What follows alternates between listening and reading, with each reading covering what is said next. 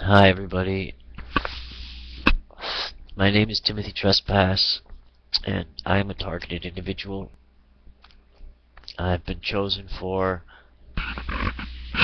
MK Ultra style mind control, morgellons disease, counterintelligence program, torture, uh, basically uh, covert drugging, LSD, hypnotically inducing drugs, subliminal mind programming, basically screwing with everything in our lives until we felt as though we had no power, no choice, no freedom, uh, you know, bugging us out with hallucinogenic drugs till we thought that reality was not real anymore, and that little whispering voice inside your head that says, you know, kill someone, kill yourself, kill your wife, jump out the window, put your head through the glass, do this bad thing, do that bad thing.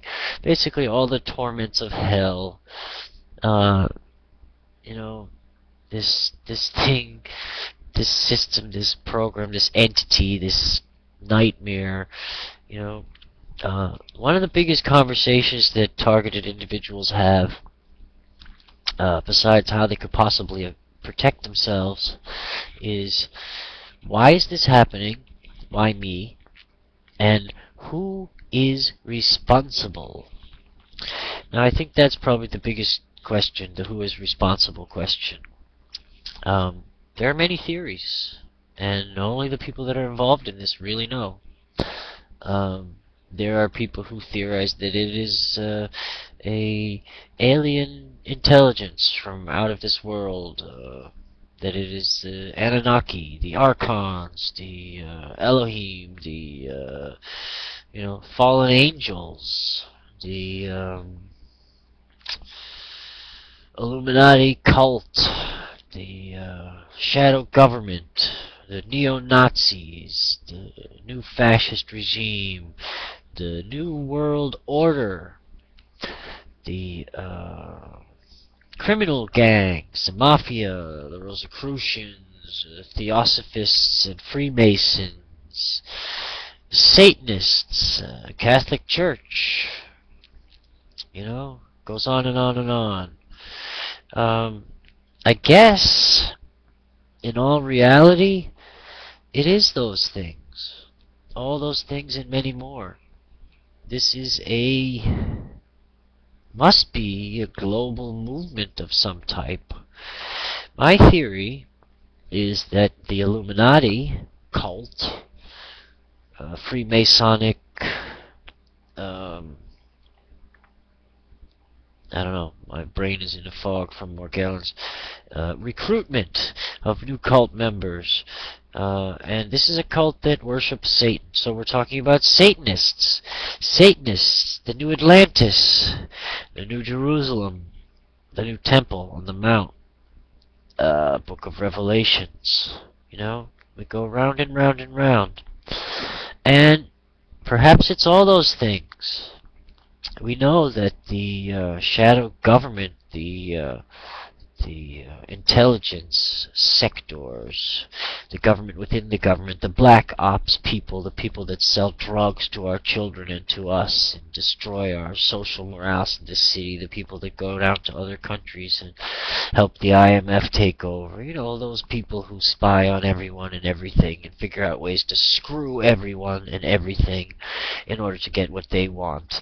Those people who call everyone else assets or targets, those types.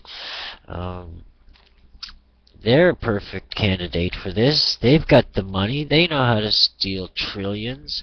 But there's more going on here. It's a good place for people to hide inside of the dark cover, deep darkness of tradecraft and there's the Obama is the Antichristers. There's a lot of evidence mounting for that one. There is, I don't know, the list goes on and on. And to some degree, it matters who's doing this. And to some degree, it doesn't matter who's doing this. Um,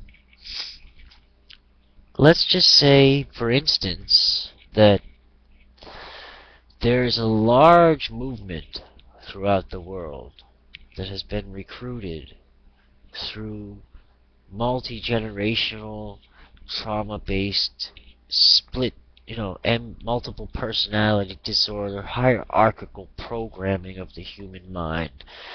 There are people who exist in this world who have been trained their entire life to be nothing but a vessel, an avatar for some other entities. Um, there are people who take this stuff very seriously. And if you look to the foundations of the world and the underpinnings of reality, you look through quantum physics about what really may be happening in the photonic creation of reality, the Higgs boson particle that makes up the field that gives all particles mass. This is research into the underpinnings of reality. And why would anybody want to know this stuff? Well, it's interesting to find out how the world works and why the world works. But of course, there's many applications to this science. Perhaps you want to create your own universe, your own dimension, your own multi-dimensional universe. I don't know. I digress. It just seems to me that the systems that are in place currently to take care of human society in the United States and in other civilized nations, governmental entities, social entities, political entities, military and paramilitary policing entities, correctional systems, educational systems, healthcare systems, legal systems, judicial systems, financial systems, have no interest in admitting to or acknowledging the level and depth of suffering caused by as yet unknown factors such as morgellons. The CDC doesn't exist. The CDC doesn't exist. Yeah, that's a Freudian slip. Now the CDC says it doesn't exist, as we all know. So chalk one up for the CDC. If you put every agency on a list that refused to help, who would you have left to ask? Yeah, that's what Max says. He says, and he's right. I know that many of you have gone from agency to agency seeking help and have been told, you must be crazy. What do you want? Drugs? Go and see a psychiatrist. We don't know anything about that. Sorry, we don't do that here. We'll contact you if we need any more information. I was told to see the quality of life officer. Quality of life crimes officer. If you go through the list of people who don't help you, who do you have left? When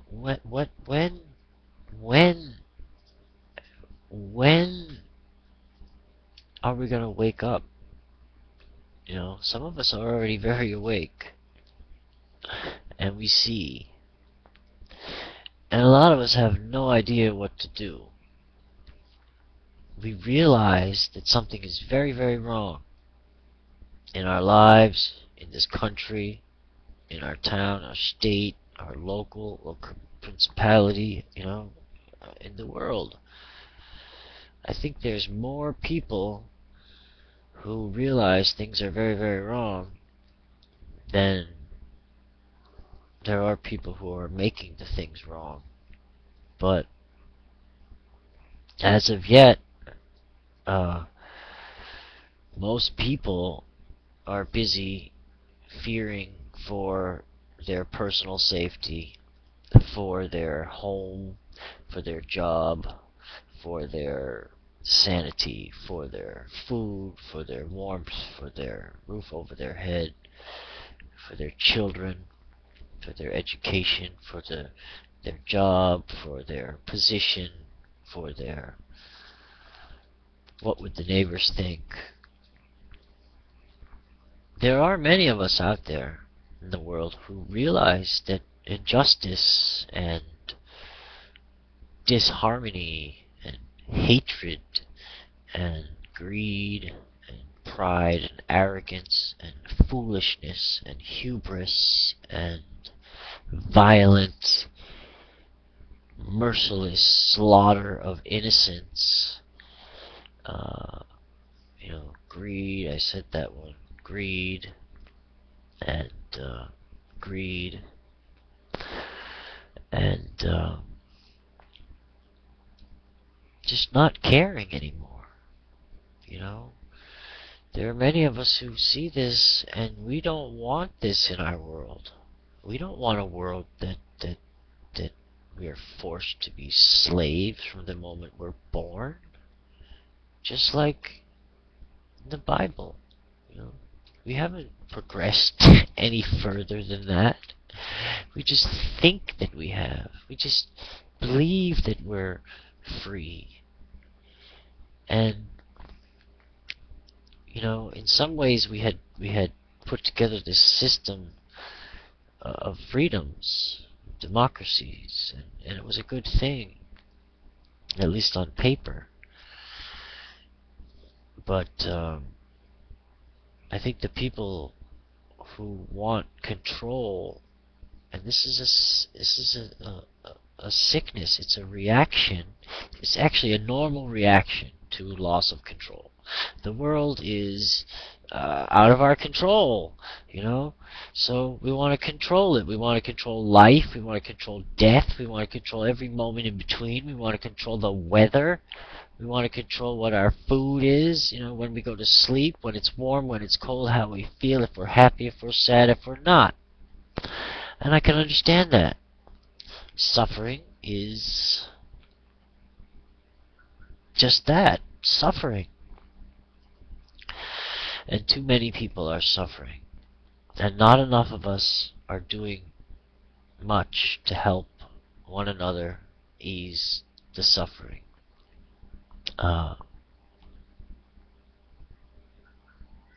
I'm always looking, when I have a moment past the suffering that I'm going through, to wonder if there's anything I can do to ease suffering of others. And honestly, I don't have any money. I don't have much physical health. I don't know how much time I have left on this planet. I don't have a car. I can't get around much. I'm weak. I'm tired. I'm depressed. I'm angry. I'm frustrated. I'm sleep deprived. I'm medicated so that I don't bounce off the walls and explode into a million pieces. And I don't think that a whole lot of human resources places are gonna say, yes, Timothy, we have just the place for you. Come in and volunteer some time here with us. Maybe I'm wrong, but it's something I'm gonna look into. But and I went to the hospital a few times earlier on before I started to look more like this, like I'm dying and shit. And I was interested in volunteering to help with premature infants, because I was watching a show that told us that premature babies need physical contact all the more so. That every human child needs physical contact, loving, reassuring physical human contact, and that these premature babies need it even more to help secure their development. And I understand that.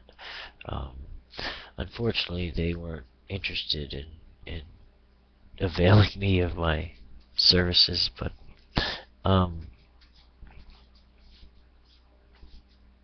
the reason I tell this story is because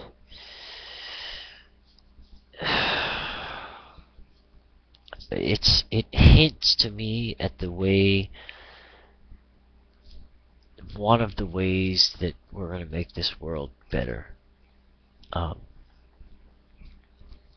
If the agencies we've created to help us aren't interested in helping us, and the politicians that we've voted into office aren't interested in helping us with the situations they've created, then the only thing left to do is to help ourselves and help each other. And if that can be just, the fact that one other person out there sees my face and says, my God, this poor guy, I know just how he feels because I'm going through the same thing. Isn't it nice to know that I'm not completely insane? If that can help somebody, then thank you. Then it's worth it. I am tortured and tormented for doing this, and my assumption is that it would be that way regardless of whether it was done or not. Personally, I had no other avenue for to express myself, and the pressure of going through this high level MK Ultra torment requires that we release some pressure, and that is why I recommend for everyone that they make videos like this and post them anywhere that will listen to them, until such time as the system deems that we're, they don't want us anymore, that there's no point in scaring the public with this propaganda any further. I think that's one of the only reasons that we're left alive to do this. That's because they see a purpose in it, and it brings about fear from others who don't want to get involved, who don't want to change the system, who don't want to raise their voices, who don't want to say anything because they're afraid that the same thing will happen to them. And my assumption has to be that the people involved in this are under the same threats of, duress and coercion. Once you find yourself in the middle of something like this, how do you say no thank you? I think I made a wrong turn somewhere back there. I don't know. I guess that's enough for now. Thanks for listening. God have mercy on us all.